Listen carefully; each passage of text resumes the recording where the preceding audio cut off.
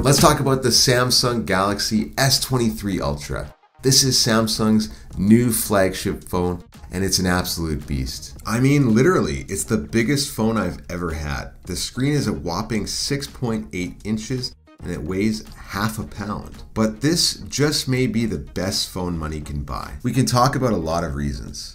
We can talk about the big, beautiful display, the massive battery, the custom Snapdragon chip, or even the wildly specced out camera system. And you know what? We will. Let's get into it. So if you have watched my channel for a while, you'll know that I've been an iPhone user since I could get my first smartphone. I'm reasonably deep into the Apple ecosystem. I have an iPhone, Apple Watch, iPad, Mac, Apple TV, and all the Apple services. But truthfully, I've been pretty curious about what else is out there. And that led me to try out the Pixel 6 last year, and more recently I did a review of the Pixel 6a as a budget phone alternative. I have been pleasantly surprised with Google's phones. You should definitely check out my previous video about the 6a, but it provides a lot for the price. From an always-on display and an in-display fingerprint sensor to the Tensor chip, which means it's the fastest budget phone available, to solid battery life and camera system. You can't go wrong with the Pixel 6a if you're looking for a budget phone. But today we're going to the opposite end of the spectrum.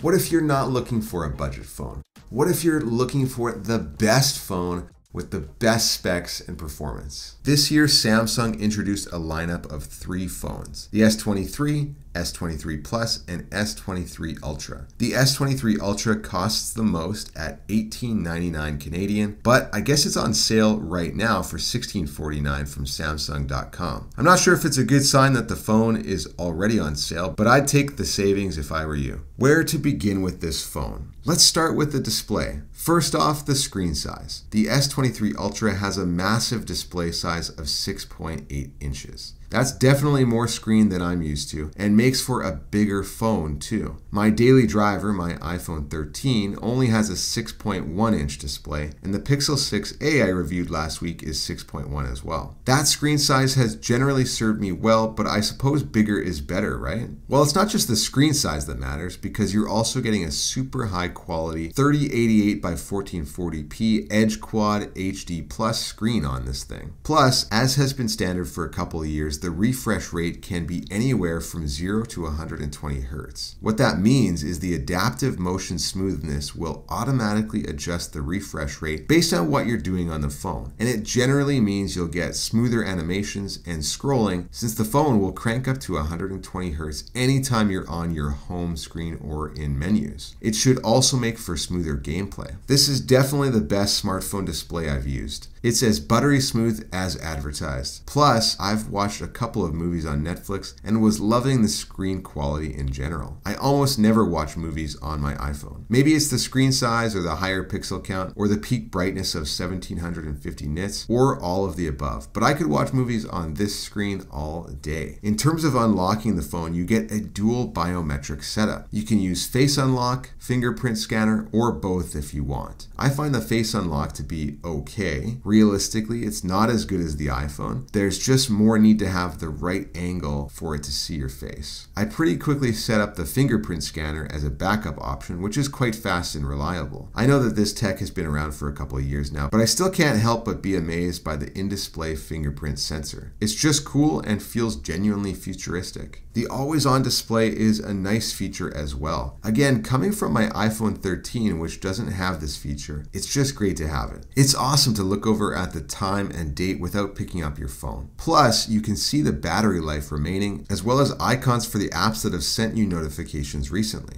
You'll also see what music is playing while the screen is locked. Another feature you'll find on the outside of the phone is hidden in the bottom left corner. It's the built-in Samsung S Pen. Simply press it in to unlock it and it will sort of pop out, at which point you can pull it the rest of the way. As soon as you do that, you get a prompt that allows you to create a note. There are also some other interesting features like Smart Select if you want to screen grab part of the screen, and there's even a feature called Live Notes which allows you to create kind of a cool animated drawing or writing over top of an image or background. And there's an app called Pen Up, which is basically the drawing app that allows you to do all of those artistic things you might want to do. I'm no artist by any means, but I could see how this would be useful for the artist. The phone is about the size of a sketch pad that folks might carry around. That means you can draw or sketch anytime inspiration strikes. I'd say the S Pen is on par or at least close to the quality of the Apple Pencil, which is kind of the standard in terms of what a stylus can do. In fact, there are some other cool things the S Pen can do. It supports gestures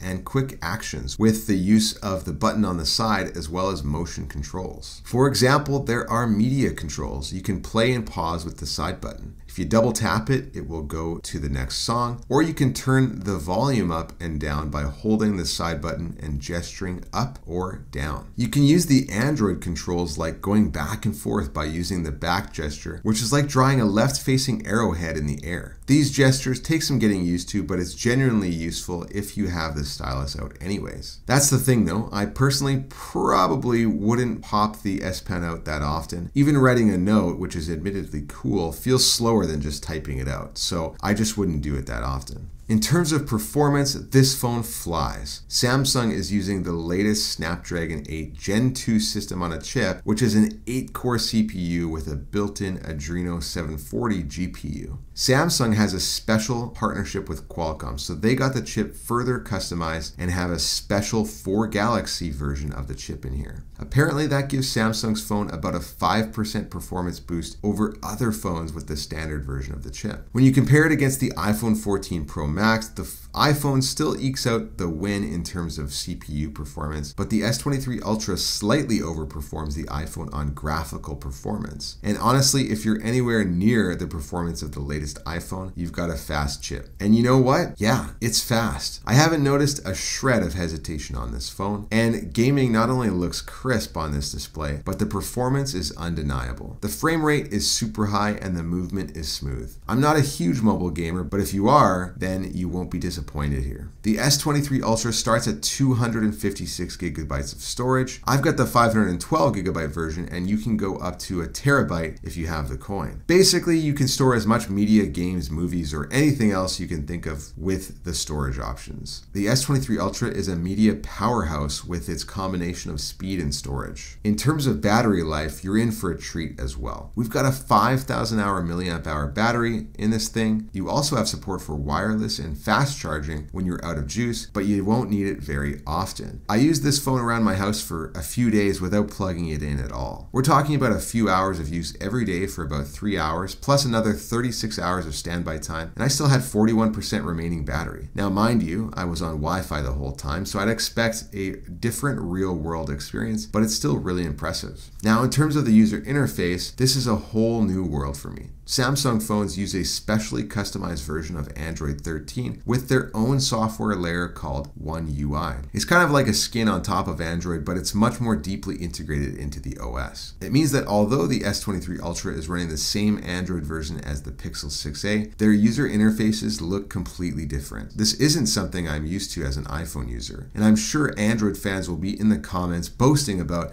the infinite customizability and variety of options you can get with Android phones. Essentially saying this stark visual difference is a good thing to have because it means consumers can decide what they like rather than the sheeple who buy Apple phones being stuck with the same old interface. And I think that's a fair point. Just like on the Pixel, Samsung One UI offers a version of Material U. This allows you to not only change your wallpaper, but also your system color palette and even your app icons. I definitely like this on Android and would love to see something similar on iPhone. It means you can really customize your interface based on either your personal style or how you're feeling today. But Samsung goes even further with this concept. There's a Galaxy theme store that allows you to not only change your wallpaper, but also the look, feel, and shape of your app icons and system elements. This is super fascinating to me, and I wonder how many people use these themes. It reminds me of the early Windows 95 and 98 days when there were these customizable skins you could put over your standard Windows theme. Most of the time the themes would actually crash my crappy old computer back then, but it was kind of cool. Some of the themes are free, some are paid, some are interesting and cool, and some are really ugly. This kind of infinite customization is pretty cool, to be honest. And that really is the big difference between Android versus iOS. I don't think you'll ever see anything like this on an iPhone.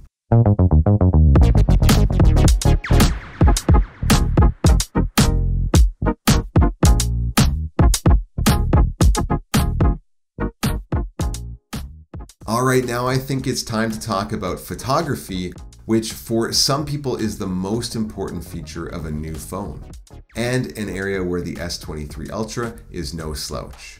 We used to talk about a smartphone's camera and how good it was, but now we talk about cameras, plural, and the S23 Ultra takes that to the next level with 5 cameras. Yes, I will say that again, it has 5 cameras. We have a 12 megapixel selfie camera on the front, then on the back it's a 12 megapixel ultra wide, a 200 megapixel wide camera, and a 10 megapixel 3x telephoto, as well as a 10 megapixel 10x telephoto. The number that stands out for me is 200. Yeah, 200 megapixels. That's actually kind of hard to comprehend.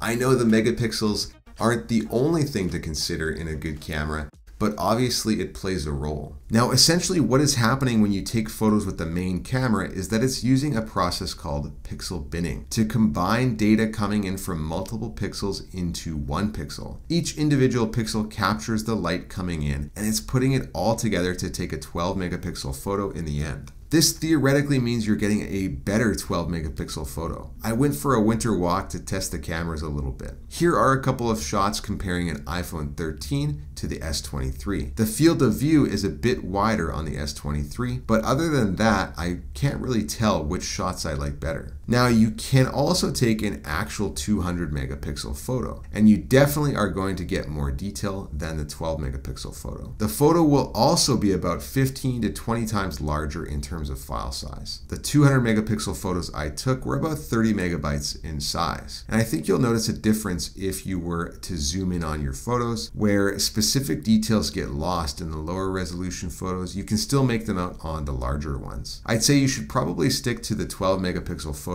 normally. However, if you are taking a photo you know for sure you'll be printing out, you can switch to either 50 megapixels or 200 megapixel, shooting for better print quality. Now, with the 3x and 10x optical zoom lenses, you also have some great zoom capabilities. And the photos that come out of those sensors look just as good as the main sensor. And that's where it ends, although the phone allows you to zoom in 30 times or even up to 100 times. Just remember, it's all digital zoom after 10x. 30x actually looks okay as long as you're not planning to crop the photo down even further. But I'd stay away from 100x, to be honest. It's a cool marketing line that the phone has a 100 times zoom, but that's just it. It's all marketing. Also, unless you have your phone mounted on a tripod, it's decently hard to hold the camera steady on the subject when zoomed in that much. Also, I took some low light photos in my office with just a bit of light coming through the window at dawn. These photos look like it's the middle of the day with how much brightening is happening, but I assure you that it was decently dark in this room. Really impressed with how much detail is retained and how the colors look. Compared to the iPhone 13 in the same lighting, they both still do a good job. The slightly more contrast-driven look from the S23 is a bit of a signature look from Samsung, and I don't really mind it. portrait mode looks great on the S23 as well. Here's portrait mode from the rear camera, and here's portrait mode from the selfie cam. You can of course play around with the background effects on the portrait mode photos. There are some cool ones to choose from. In terms of video, the S23 can shoot in 1080p at 30 or 60 frames per second, 4K at 30 or 60 frames per second, and 8K at 30 frames per second. I did a test at 4K and 8K 30 FPS on the frozen pond. It was a peaceful day with folks skating and dusk about an hour away. It's lovely footage, and about a minute of footage produces a file that's roughly 500 megabytes. So you might want to use this mode sparingly. One other useful feature for video is a feature called Super Steady, which uses optical image stabilization to create a gimbal level of stability on shots when you're walking, panning, or otherwise moving the camera. Here I am absolutely trudging through the snow. My boots are literally sinking down through the snow every second step, but you really can't tell from this video. The phone does a nice job to make this look really smooth. Not sure it would replace a gimbal, but this mode, along with everything else this phone offers for photography, is pretty fantastic. The fact that you can take this phone to your kids' sporting events and take a video that won't give you motion sickness to watch later is pretty awesome. The fact that you can shoot 4K and 8K video, get some excellent low light shots, zoom in up to 10 times with optical zoom, or take a straight up 200 megapixel photo, it all adds up to a phone that professionals will happily use when they don't have their DSLR on them. And you know what? Average folks will love it too. It's very forgiving for the novice photographer. And that's good. People just want to pick up their phone and snap a photo and get a decent result at the end of it. And to me, these results are well beyond decent. In conclusion, the Samsung Galaxy S23 is an impressive flagship phone that has a ton of outstanding features. The phone's display is one of the largest on the market, and with a refresh rate of 120 Hz, it provides a buttery smooth experience with a visual quality that is fantastic for media, reading, and any activity you can think of. I also like the dual biometric security with face unlock and fingerprint scanning, the always-on display, and the customizability of the OS. Additionally, the built-in Samsung S Pen adds to the phone's versatility, making it a great choice for creative professionals. Although it is pricey, the Samsung Galaxy S23 Ultra offers excellent value for the money and is arguably the best phone money you can buy, at least for now. What do you think? Did you pick up an S23 Ultra? What do you think about it? Anything I missed in my review? There's so much to this phone, so it's hard to cover everything.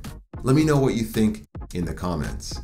Also, leave a like on this video if you've made it this far. That helps me out immensely because the more folks who like the video, the more it gets pushed out to other folks who might want to check it out. Alright, so if you like technology reviews, please subscribe to my channel. I've got lots more technology reviews coming down the line for you to check out. You can also follow me on Twitter at technology_Paul. And if you want even more, you should sign up for my monthly newsletter where I'll share a recap of everything I've been doing and other tech stories that didn't get discussed on the channel here. The link to that is in the description. Thanks again for watching, and we'll catch you in the next one.